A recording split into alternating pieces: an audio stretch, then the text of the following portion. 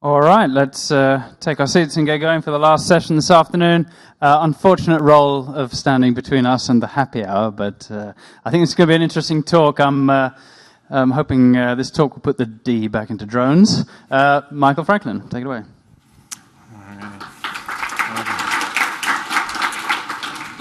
All right, thank you. I'm going to give a talk about, I titled it Tiny Ubiquitous Machines Powered by D. It's really about using D to program ARM Cortex-M microcontrollers. My name is Michael Franklin. I'm kind of new to the D crowd. Last year at the closing keynote, Andre had this thing to say. Many users in embedded systems, they use whatever the platform offers sort of in hatred. They hate it, but they use it because there's nothing else. We want those folks. I'm one of those folks. All right. So a little bit about my perspective. I think this is relevant because it'll kind of describe my approach to programming these microcontrollers. I have a BS in computer engineering. I was trained in C and C++. I probably did an equal amount of VHDL in the university as well. After I got out of college, I did about 10 years programming business applications in C#. And I remember when I was programming, doing a lot of programming in C#, I kind of missed some of the power and the performance of C++ and C. And especially when I started programming HMIs for Windows CE in the .NET Compact framework. There are a lot of limitations there, and I always found myself p-invoking down into either the Win32 library or making my own C and C++ DLLs that I could call from C# in order to get the performance and the power that I needed. 2 years ago, however, the company I work for had a bit of a change in business strategy, and they reallocated me to do ARM Cortex-M firmware development for the industrial automation. I have to tell you, my employer is not pursuing D. I'm here on my own interest and my own initiative. I began a project in December of 2013, about 6 months ago, trying to program ARM Cortex-M microcontrollers in just pure D, no C, nothing. So I'm a little bit new to D. I haven't been doing this for very long, but I'm very excited about it, and I think it'll be an interesting project for D, and I hope I'll have something very significant to show. Okay, so in this particular talk, I'm going to give a quick introduction to microcontrollers. I'm going to talk about some of the products and inventions that people are using microcontrollers for, some of the tools for writing microcontroller software, and then I'll try to give a detailed overview of what I've done so far in order to allow programming these microcontrollers in D. So what is a microcontroller? Well, it's really just a system on a chip. But it has an emphasis. Well, let me talk about that system on a chip term. It gets kind of tossed around a little bit. For example, some people might call a CPU and a GPU on one chip a system on a chip. That's a bit of an understatement, or that's a bit of an overstatement. We'll take a look at one of these chips, and you'll really see what a system on a chip is all about. The emphasis is on interfacing to the physical world. So they typically come with all kinds of peripherals for analog and digital inputs. For reading temperature sensors, you might have an accelerometer, gyro, touchscreen, etc. Analog and digital outputs for those things mentioned there: relays, solenoids, LEDs, motors, actuators, audio, graphics. They even have LCD controllers built into these microcontrollers now, so you can do simple 2D graphics. And then, of course, communication.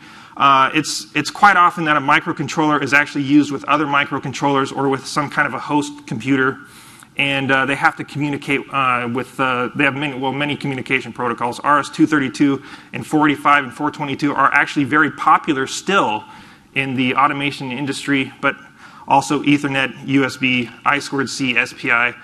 Those are all used as well. especially the I2C and the SPI, are communication protocols primarily used on the board itself for chip-to-chip communication. The microcontrollers, they're not really very fast, and it's not really important for them to be fast. What's most important is for them to be responsive. That is that when an interrupt from the outside world comes in, they have to be able to respond to that interrupt very, very quickly. Okay, so this is the block diagram of an STM32F4 microcontroller.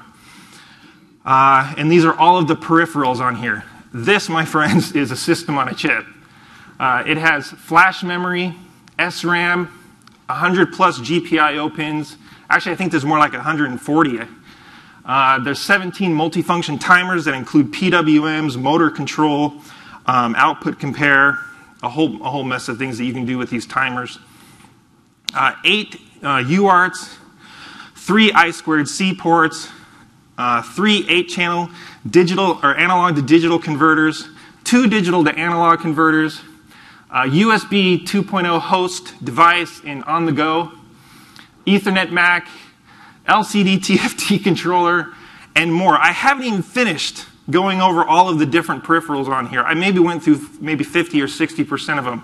There's still more stuff in here like random number generators, cryptography, hardware cryptography, CRC. There is a lot of stuff on one of these little chips. And I'll show you what one looks like.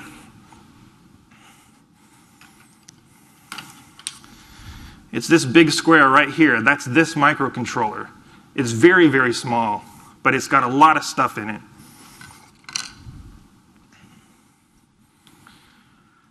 Okay, so a little bit about the Cortex family. They mentioned in the announcement for DConf, they mentioned that I was going to give a talk on embedded systems. And I think that term, ARM has a wealth of microcontrollers, and that term is getting almost redefined in a way. The Cortex-M microcontrollers are primarily used for tablets, smartphones, these single-board PCs like the Raspberry Pi, the BeagleBone Black, etc.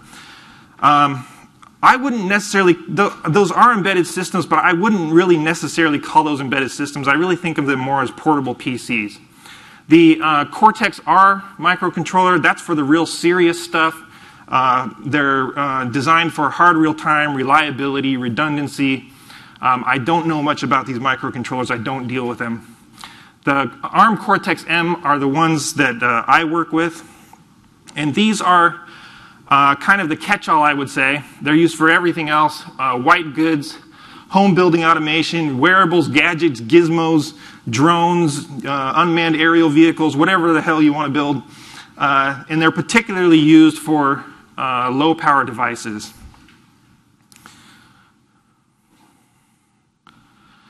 So here we go. It's not the size of your executable, it's how you wiggle your bits. So here on these microcontrollers, the less is more. STMicro offers 398 ARM Cortex-M microcontrollers. The smallest is 24 megahertz, 16 kilobytes of flash, and 4 kilobytes of SRAM. The largest is 180 megahertz, 2 megabytes of flash, 256 kilobytes of SRAM. There's not a lot of room on these things, especially look at the smallest one, 16 kilobytes of flash. So Adam Ruppe is going to give a talk tomorrow on some bare metal stuff he's doing for the x86 platform. He mentioned that he was able to get a binary down to 30 kilobytes. That's already twice the size of the smallest MCU. So we've got to do a little bit better than that if we want to program these microcontrollers. And there's just not a whole lot there. The ARM Cortex-M microcontroller has the thumb 2 instruction set. Actually, the thumb through a thumb 2 instruction set. These two are, this is just thumb only. Thumb is 16 bits. Thumb 2 is a combination of 16-bit and 32-bit instructions. You can see the Cortex-M0 all the way up here to the Cortex-M4. These particular instructions here in the pink are actually SIMD instructions for doing digital signal processing. And then you see that the Cortex-M4 also has an FPU, so they have floating point instructions as well. The hardware stack. So ARM actually doesn't make any silicon chips. They just make the architecture. And they distribute what they call the SimSys library with their, for programming their microcontrollers. It stands for the Cortex microcontroller standard interface. Was it? Cortex microcontroller software interface standard. And then silicon vendors such as Atmel, Freescale, ST Micro, they actually make the chips, and they'll take the core, the ARM Cortex-M core, and they'll combine it with a bunch of other peripherals, build their own peripheral library, and then send that to the board manufacturer. The board manufacturer is really where I work. We'll generate a custom PCB. We'll add some additional peripherals to that PCB, and then we'll add even more software on top of that to make a board support package, and then that's distributed to a product manufacturer where they make some new invention out of our hardware. So uses of microcontrollers, you guys are probably already familiar with this. Printers, all of the PC peripherals, something in that device has to control the motor. They have to receive inputs from the buttons, turn on the LEDs, put some display on the liquid crystal displays. And then also white goods. For the same reason, they have to, process, they have to run the machine itself, turn the motors, read the temperature, accept input from the user, and again, display information in LEDs and liquid crystal displays. This is an application, this is a product I worked on. I don't have a real picture of the machine. I actually don't think I could show you. But I want to describe how this works in general. This is an application of using microcontrollers in the industrial automation sector. This is a color sorter. And the way it works is it's used for filtering primarily like grains. So you put some rice up in at the top, and the rice just came off the field. It might have some foreign matter in there. Some of the kernels might be the wrong shape. They might be the wrong color. You want that nice uniform grain that you can take to market. So it goes through this vibration feeder. It falls down through the chute. These cameras actually take a picture of that falling rice as it's falling. It has a digital signal processor inside the camera. It analyzes the image, figures out which kernels are the wrong shape, the wrong color, whatever, the location of those kernels, and it'll fall in front of this little ejector, this little air gun, and it'll shoot it out, and it goes into the reject pile, and all the good stuff, comes down into this pile.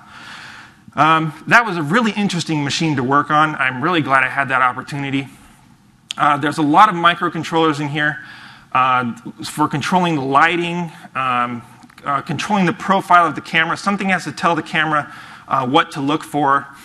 Something has to control the vibration of the feeder. There's a PID controller on the feeder to make sure that, despite how much grain is being put onto that vibration feeder, it keeps a steady flow of grain feeding the system. The actual digital signal processing is not done on a microcontroller. That's done on an FPGA. But everything else is done in a microcontroller. There's also some fault tolerance in here, and a lot of sensors for reading temperature, air pressure for the air gun to make sure everything's working. So if there is an error, it can shut down gracefully. I thought I'd remove that.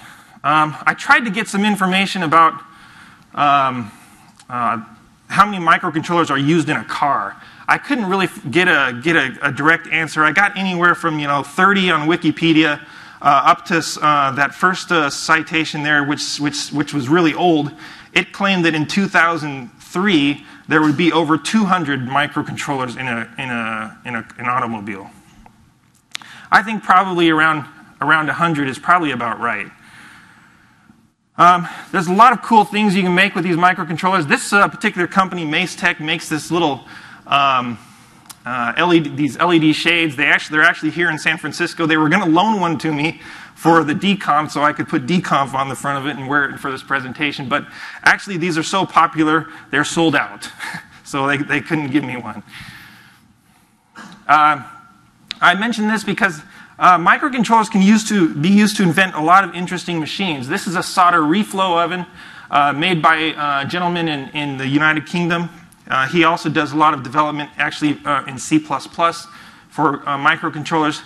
He had this very interesting machine. When you get into this field, you're eventually going to want to make your own board, for your own device. The problem is you'll do your board schematic, you'll send it off to a PCB manufacturer. You'll get the PCB back, but it won't have any components on it. You got to put all those components on there yourself. And if you've got 50 or 100 of these to do, these things are really small. You don't want to be sitting there soldering those things onto the board. So you can use one of these solder reflow ovens. And what you do is you put a little bit of solder paste on the PCB. You then place the components onto the PCB, put it in this oven, and it will cook it according to this particular temperature profile, and solder it so you have a nice board, and you can just go drink coffee while it's doing that. And of course, I would love to make one of these bad boys. An unmanned aerial vehicle. This is one from 3D Robotics. It actually uses a Cortex-M microcontroller. It is indeed autonomous. You can give it like waypoints, and it uses GPS to actually autonomously visit those waypoints. It's not just an RC quadcopter. So when you want to actually start programming these, you're going to need some kind of a board. This is a microcontroller board from Coaction. This was a successful Kickstarter campaign. It has a real-time operating system, as well as a couple of these peripherals. But it's a good example of the kinds of boards that you can buy. They can be used in these breadboards, so you can actually prototype your own circuits and make your own things. And you can see his little example here. This uses a Cortex-M microcontroller. There's another company here that this one's in Europe, Microelectronica, and they've got a huge selection of stuff for microcontrollers, including this board up here, 168 megahertz Cortex-M board.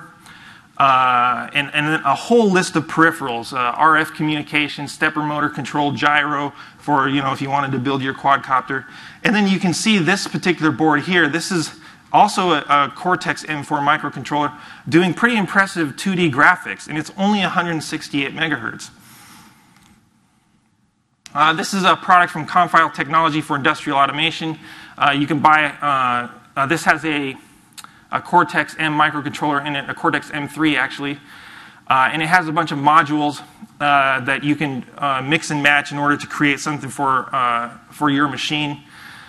If you're not quite sure what a PLC is, you could probably go into the electrical closet of any elevator, and you'll probably see a mess of these things. So these PLCs are used quite often in industrial automation. How about programming languages? To date, the vast majority of programming is done in C, probably because if you did it in C++, it would only appeal to, of course, the C++ users. But if you do it in C, it appeals to both C++ and C users. So it'll never get out of this rut. It's always going to be in C. But there are people who do programming in C++. I prefer to do my programming in C++ as well. This is a product from Confile Technology. It's actually programmable in BASIC and something called ladder logic. I didn't know what ladder logic was until a few years ago. It looks like this ladder. They call these little lines rungs, and it has your inputs on your left and your outputs on your right, and these little symbols in the middle are your operations in order to control the machine. You can use C# and VB.NET actually to program these microcontrollers with the .NET Micro framework. GHI Electronics creates this product called the Gadgeteer. And what's really nice about this is you can use Visual Studio to program it with a debugger and everything. And it actually has a garbage collector. The garbage collector is not a generational garbage collector. It's just a regular old mark and sweep. And a lot of people are using this successfully for some very interesting machines. Then we have Java. This is an embedded Java virtual machine from, IS2T Technologies. And they claim that this particular virtual machine only consumes 28 kilobytes of flash, 1.5 kilobytes of RAM, and you can see their demo of it here. It looks pretty impressive. Okay, so to D. How do we go about porting D to these microcontrollers? Well, if my employer came to me and said, your salary depends on how quickly you can get this done, I would probably choose this method. This ports the D runtime actually to an operating system. And why would I choose this? Because the current ports for the D runtime are all to a particular operating system. Particularly, this operating system here, NUTX, is actually POSIX compliant. You could probably port this relatively easily to that operating system, I'm guessing. So, yeah. There's also this method. If you don't have an operating system, this would be more of a bare metal port. But you'd actually still be building on top of the C library and the vendor's peripheral library. I don't want to misrepresent this gentleman here. He's doing a lot of great work on these microcontrollers. He's the real pioneer, actually. I think it's just me and him, but he came far before me. He's working on a product called MinLibD, and I believe this is the approach that he is taking, although I don't want to misrepresent his work. I wish he could actually say a few words about this during this presentation. But my approach, okay? My approach is no C allowed. I want to try and use D exclusively. The D runtime would essentially replace the C library here. It'd just be a very minimal runtime, not the full thing. I just want enough of the D runtime to be able to implement these two things, memory mapped I/O and the peripheral library. And then potentially after that's done, I could build an RTOS in D with threading and all the other nice features, and then build a D runtime on top of that RTOS. But really right now, it's this that I'm focusing on right here. So why do things the hard way? Mixing languages is inconvenient. I don't want to have to be switching back between D and C, doing all of my low-level hardware programming in C and then doing all the high-level stuff in D. That just doesn't appeal to me. I think it gives D an opportunity, if this is successful, to show that it can stand on its own. Right now, I haven't seen any implementation of D where it's just D. It's always built on either an operating system or a C library. And I'd like to see, can D actually just do everything? I think it puts D in an unusual territory. And if I'm successful at doing this, I think it would be an exemplary project for D. And these are more personal. I've only been doing this for a couple of years. I'd like to improve my skills as an embedded systems programmer, and I think taking on a project like this would really exercise my own skills and really challenge me, and I'd be able to produce something really significant and really improve my skills as an embedded developer. Most of the projects that I found useful when I was in college were projects like that, where I had to implement the ext2 file system. I had to write a multitasking operating system in C. And those two projects really improved my skills as a software engineer. Finally, the last reason is I get to do things my way. I find that sometimes the hardest part about writing software is trying to learn someone else's API, the way they thought about it. Well, I kind of want to build it my way. I want to do it the way I think about it. Okay, so some goals. Of course, we want to make it possible for people to program the ARM Cortex-M microcontroller in D. We want to be able to create a minimal implementation of D that's kind of a suitable alternative for C, but would have all of these really nice features that C doesn't have. CTFE, templates, mixins, and whatever else is there. but it would have to be minimal, something that there'd be no garbage collector. You might have a dynamic memory allocation, but no exceptions either. Something, C-like in a way. Also, my intention is to document the implementation thoroughly. I think D lacks a lot of documentation specifically about the runtime, and it's kind of a mystery. And I think going through this process and documenting what I'm doing thoroughly might help demystify the runtime itself and make it more accessible to other people. And hopefully, as I mentioned, ST Micro has 398 of these processors, and that's just one manufacturer. There's also Freescale, Atmel, and a number of other manufacturers. There is no way one person is going to write all of the code necessary to support all of these microcontrollers. So it's going to have to be divided up. So I'm hoping we'll attract some contributors that will help build some of the peripheral libraries for these microcontrollers in D. And then, of course, finally, make something cool. I mean, how cool would it be to have a quadcopter that's programmed in D and have it, flying around here in the room for the live feed or something? I don't know. Okay. And my philosophy, well, I like this quote. A designer knows he has achieved perfection, not when there's nothing left to add, but when there's nothing left to take away. I'm trying to keep things as minimal as possible. Okay, so the compilers. I got started, my first program, or when I started building this software, I tried to use GDC, but I couldn't get GDC to build. There was something wrong with my Linux computer. I didn't have some DLL in the right place or whatever. I couldn't get it to build. So I started using LDC. I built it with the ARM thumb backend, and it worked. It worked fine. I had to use the no runtime switch, however, which has recently been removed. So I don't know if I would be successful again. And it's I had to use the GNU LD linker because it's my understanding LLVM doesn't have a linker. Is that right? It has to use the native linker. Does anybody know about that? Yeah. Okay. So I downloaded the GNU linker from one of the ARM's open source providers. They have a nice compiler. It's all already built and everything, and I just pulled the linker out of there and used it. I ran into some problems, however, using this compiler, which I'll talk about in a little bit. So I haven't done any testing since January. How about GDC?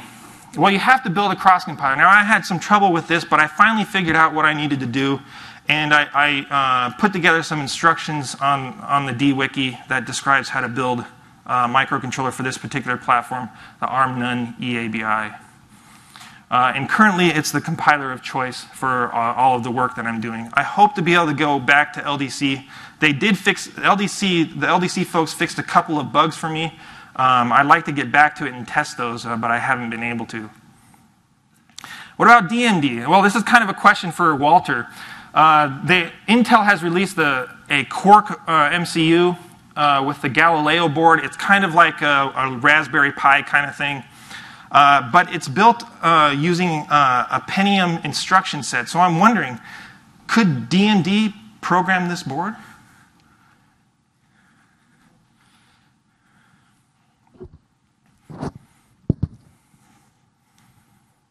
So is it actually the Pentium instruction set or some variant of it? You're seeing all the information I know. Well, because I know that the backend can generate straight Pentium code. Okay. Including the pipelining, the UV pipelines and stuff like that. It's actually very good at doing the UV pipeline and scheduling and stuff like that. So based on what I am seeing there, yes. Okay, cool. Well, that would be cool if someone could get their hands on a board and maybe test that out. Well, I'd be very interested in that. And if somebody does get a board and want to test it out, we can maybe work out doing a minimal D runtime to support it. Killer. Okay, so what tools do you need to program these microcontrollers? Well, of course, you need the typical tools for writing any software, the editor, the compiler, and the linker. But this is the board is external to your development machine, so you have to have some way to communicate with it.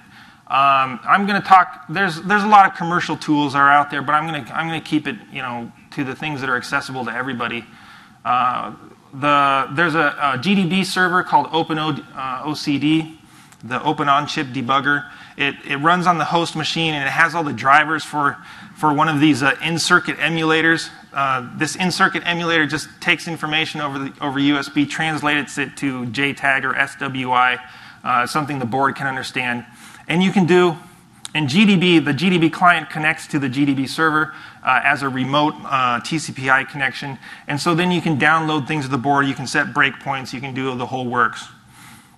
I don't really use the debugger very often, but I have used it a little bit. And in its current state with D, it worked for a few things.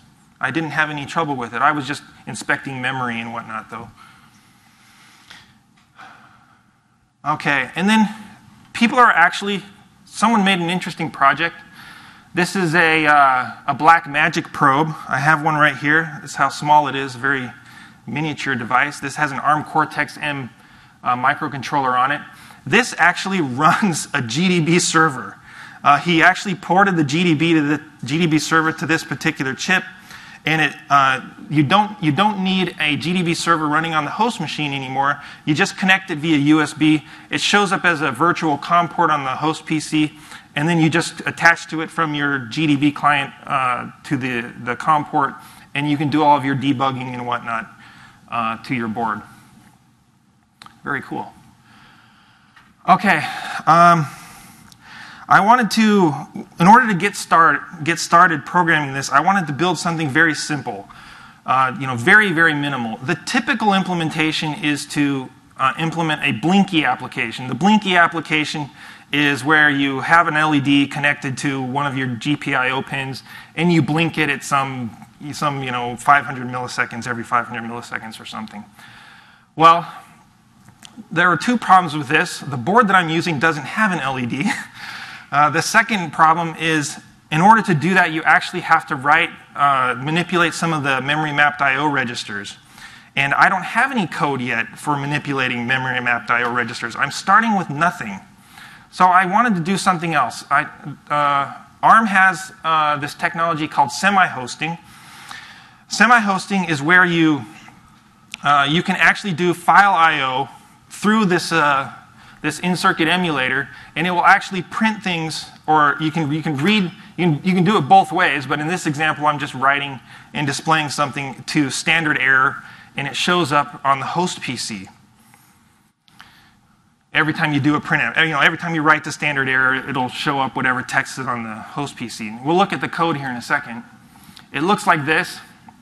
It requires assembly, inline assembly. Now, my rule is to do everything in D, but I consider inline assembly D, so I'm not cheating, all right? So the way this works, it reminds me when I did some programming for the x86 processor. I had to do these software interrupts, like interrupt 13, in order to read from a disk. Maybe some of you guys are familiar with that. These BIOS interrupt routines. It seems to work a little bit like that. You load some information into the registers, and then you do this software interrupt with this breakpoint instruction, and that tells whatever peripheral is on the chip to send the information up to the host PC. This was really simple, a really low barrier to entry kind of a program. I really liked this. I was really satisfied with it. And this is the entire program. Well, missing one thing. In order to get this to build with GDC, you actually have to have an empty object.d file with a module object semicolon up at the top. But that's all you need in this, and it'll build, and you can download it to your board, and it'll run and print hello world on your host PC. These are the compiler flags that are needed. I understand that the fnoemit module info is the same as the better C switch in DMD.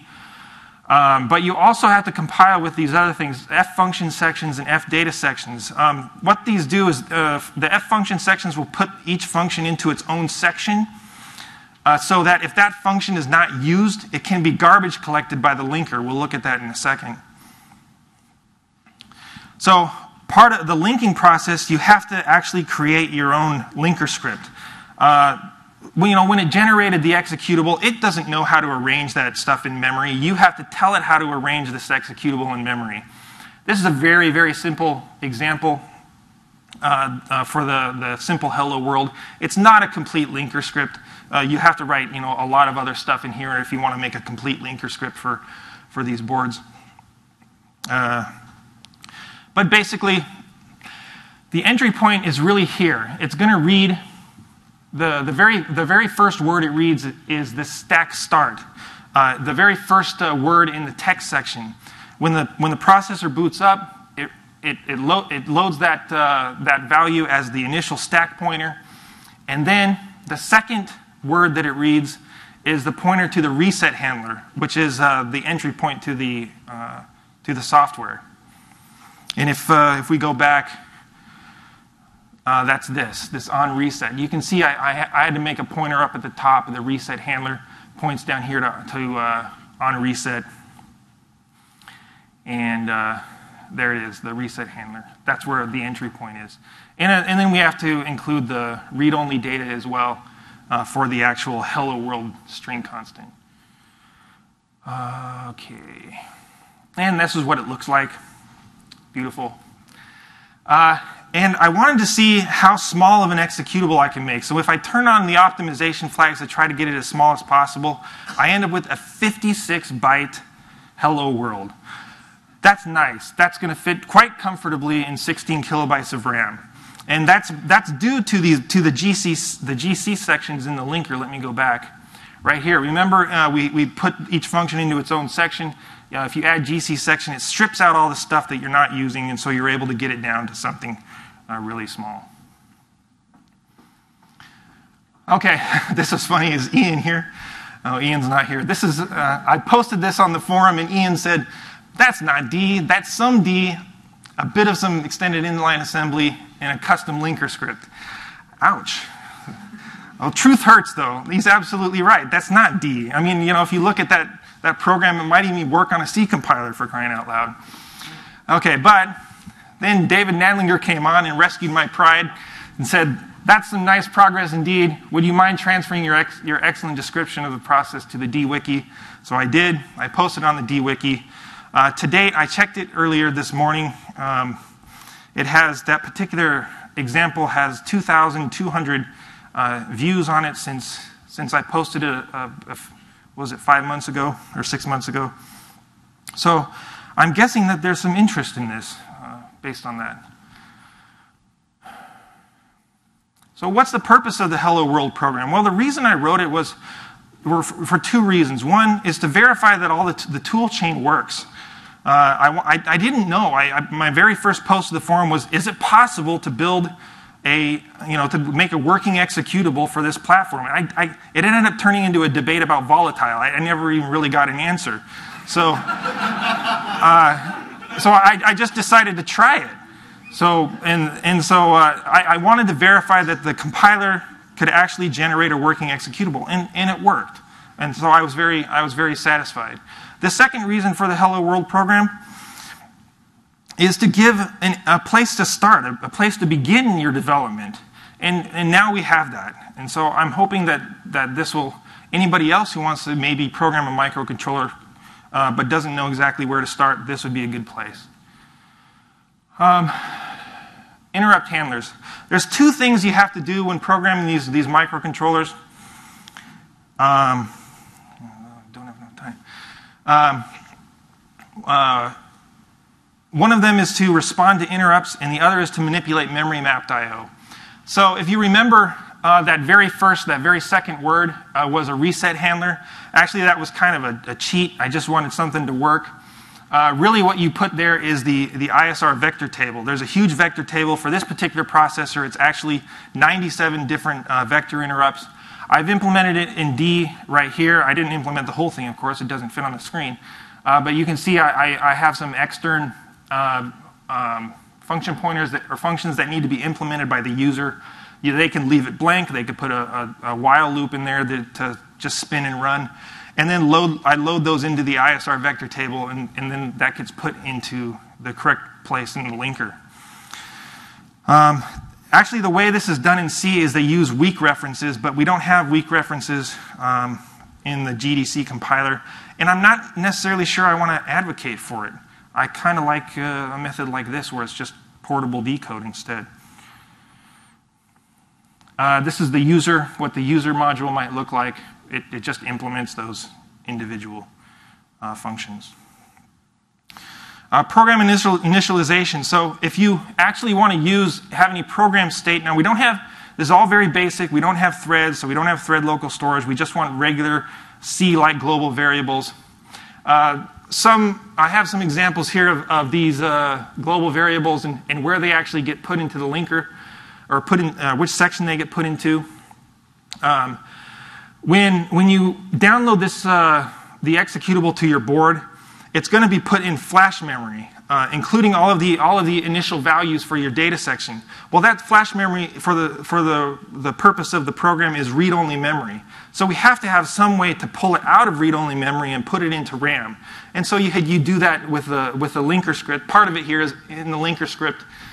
We have to have identify where our sections start and end, and then in the program we have to copy that data out of flash memory into RAM and initialize the BSS segment to 0. And then we call system init, and that's where we call main, or we initialize our hardware and then we call main. Okay, now so I have a basic, the ability to make a working executable. It's very, very basic, but I want to be able to add structs. So I decided to add a simple struct to my source code, and just with struct my struct and then int x equals 1 or something like that, and I get this. Okay, can't find type info struct. Object D is corrupt, and I started implementing all of this stuff in object.d, trying to get it to compile. Because when you implement the type info, the code in that type info calls something else, and that code calls something else, and it just started snowballing and snowballing and snowballing. And the sad thing is my GC sections is just going to strip all that stuff out anyway. So I found a little hack. If I do this, it tricks the compiler into thinking, it just says, basically ignore what's there. And this is working very well for me. So this is my solution at the moment. And I'm able to continue working on my project. I'd like to have a solution to this. I think Adam Ruppe mentioned a solution to move the type info to the D runtime. And that's issue. I went and posted it into the D wiki or the tracker as an enhancement, because I think this might help with that problem. Okay, so we want to do memory mapped I/O. So this is how I did my memory mapped I/O. I really like this article by Ken Smith, the Register Access Redux. You can look for it online if you're interested. It's a C++ templates policy-based design. It's very different from the typical C approach. It actually enforces the mutability of the register. So read-only registers are verified at compile time. If you try to write to it, it's going to give you a compile time error. And it also allows very easy cross-referencing to the data sheet, which the typical C implementation does not. And the interesting thing is, after it's built, he showed an example, it generates exactly the exact same binary, even though it's in C++. It's the exact same binary as C code. So what about the data sheet? This is the data sheet for the STM32 F4 microprocessor that I have to use. And if you look right here, this thing is 1,700 pages of some of the worst reading your eyes will ever see. And if you can get through part of it with your sanity intact, what you really need are these register tables. They tell you the location of all the registers in the chip and all the bit fields and what they do. And there's thousands of these things in there. I just mentioned some of the peripherals. You have a register bank like this for every peripheral. And yeah, it's a lot of stuff. So this is my cue. I want to show something. So I want to show what my code looks like before I discuss its implementation.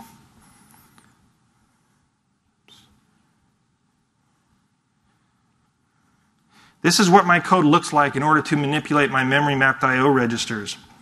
And the real nice thing about it is, due to the DCD plugin, I believe Brian, or the decompletion daemon from Brian Schott, I'm able to get a list of all of my bit fields inside of my registers.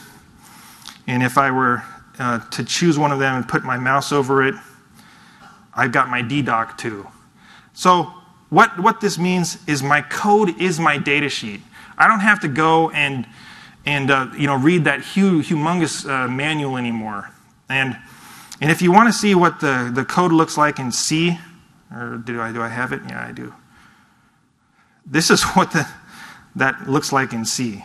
I mean, how is anyone supposed to be able to, at a glance, understand what that's doing? That's ridiculous. This is much more obvious. And I actually have the ability to set multiple values simultaneously, so this will result in one read modify write of that register, because those bit fields are in one register. So using this feature of D, I think it was a mix-in. I can't remember how I implemented that, but I'm able to actually set multiple bit fields at once to save myself code space and time. Okay.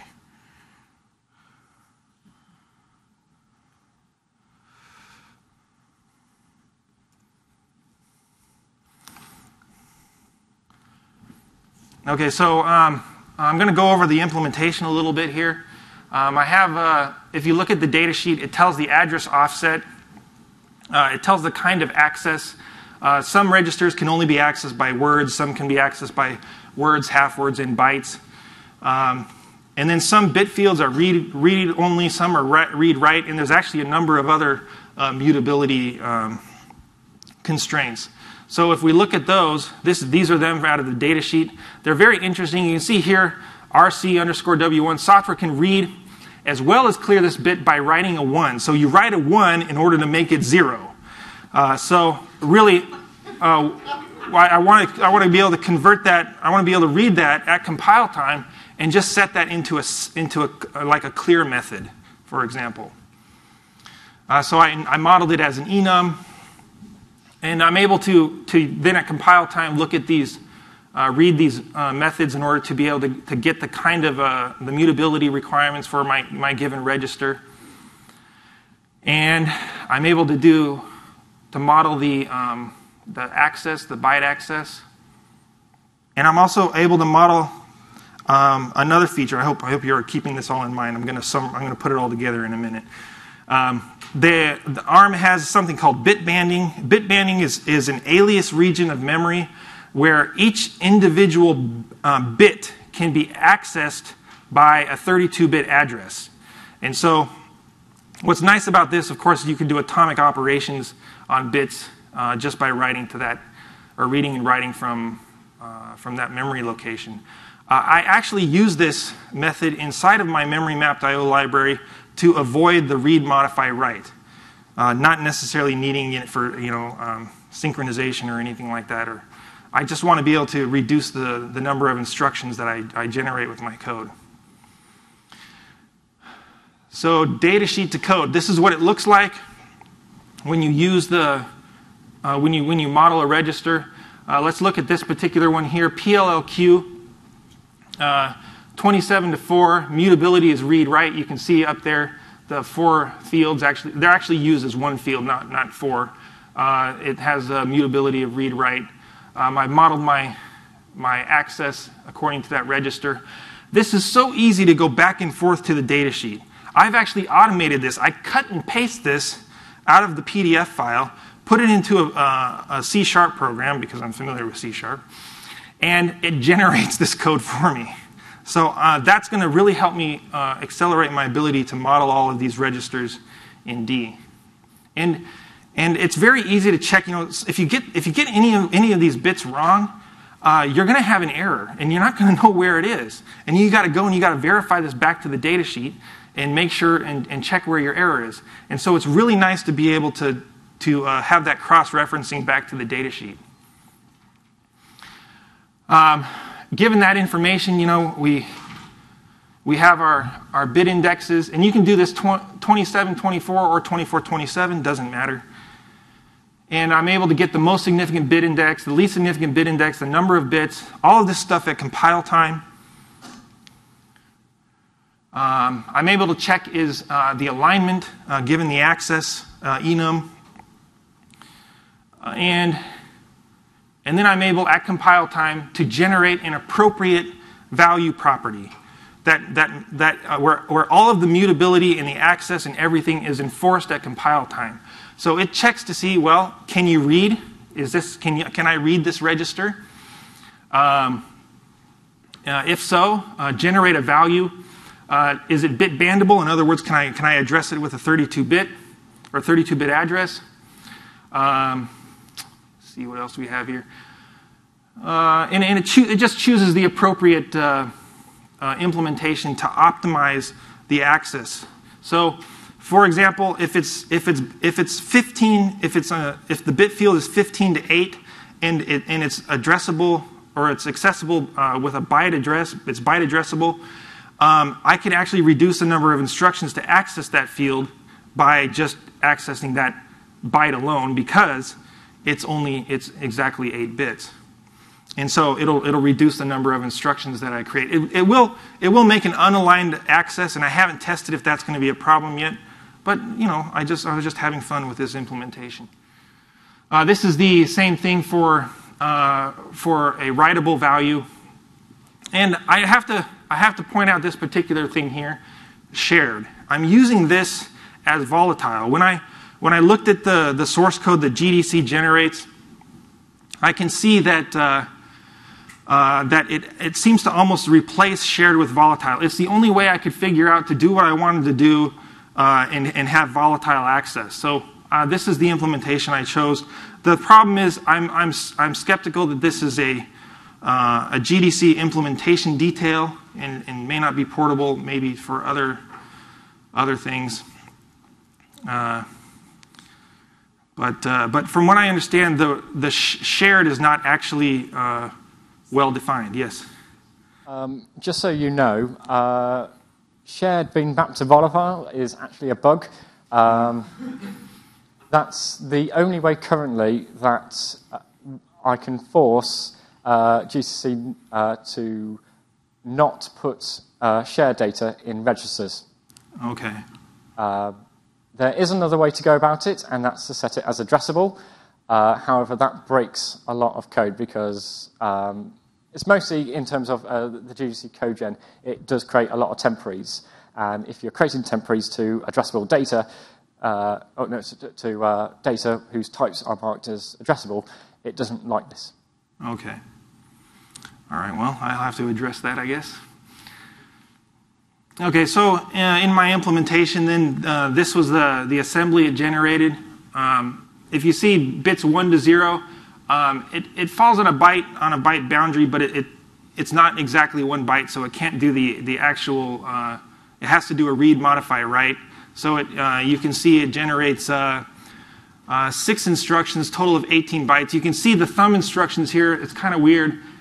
It's a mixture of 32-bit instructions and 16-bit instructions. However, if I do an access like this, bits 15 to 8, that's exactly 8 bits. It falls exactly on a byte boundary, and I don't have to do a read, modify, write. I can just go right to that particular address. That saves me a few instructions and a little bit of, or saves me 1 instruction, right? Yeah, 1 instruction and a few bytes. It's a micro optimization, I know, but it was fun. Actually, I did a comparison to see how this might impact the speed. This is where I'm using the standard C library from ST's peripheral library. I can wiggle a bit at 3 megahertz approximately using their library, but because of my implementation in D and being able to avoid a certain read and write or read, modify, write cycles, and just read a particular bit or a particular byte with with one read or one write, I'm actually able to wiggle that bit at 20 megahertz. So, and you can see that it's kind of an ugly curve because of the capacitance in my setup. It didn't even give it enough time for the voltage to ramp up. So, now, is that really significant? What's going on here? Okay. Is that really, Is that really significant? I would say it's significant in one part, and that is in your interrupt handlers, where you want to be able to reduce the latency. An interrupt came in, you have to be able to check what caused that interrupt. That's usually a bit field. You have to be able to clear that bit that's writing a bit, writing to a particular bit field. And if you can do that without read, modify, writes to 32-bit instructions, you can reduce your latency of your interrupt handler. So maybe it might be useful. Okay. I'm going to make a few concessions here. Memory mapped I/O likely makes up a small percentage of your application. So, like I said, these are probably micro optimizations, but it was so fun and so simple to do in D, and it was a real nice exercise. I think I might continue to use it.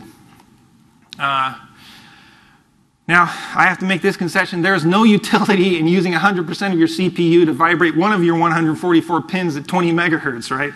That was totally ridiculous. But as I mentioned, maybe in an interrupt handler where you can reduce your latency, that might be useful. What was the real exercise of this? I was exploring D, and what I found out is that I don't see anything in D that will prevent me from fully utilizing my hardware, and that was important for me.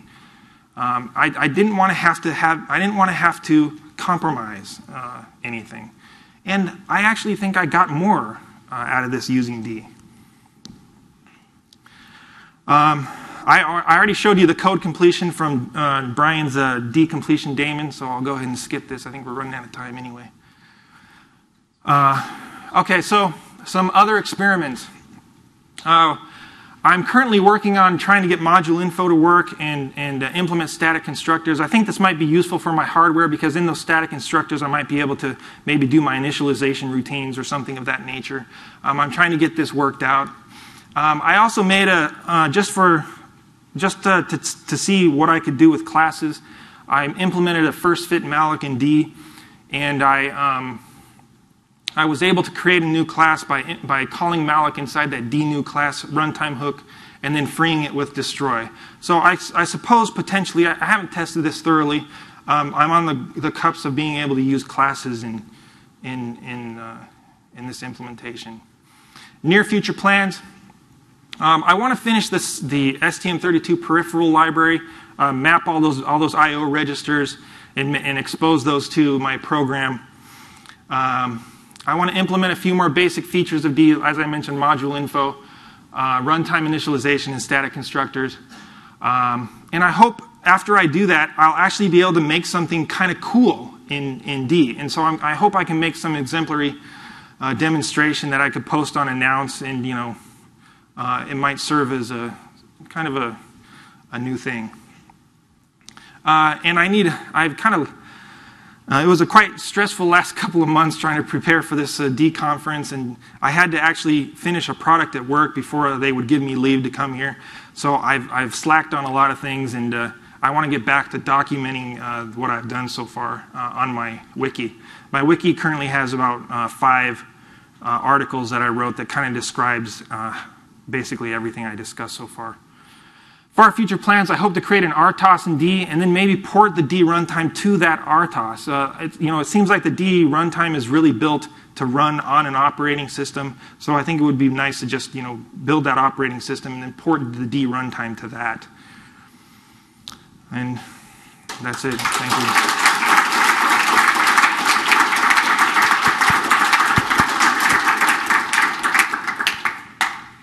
I think we should take time for questions if we have any.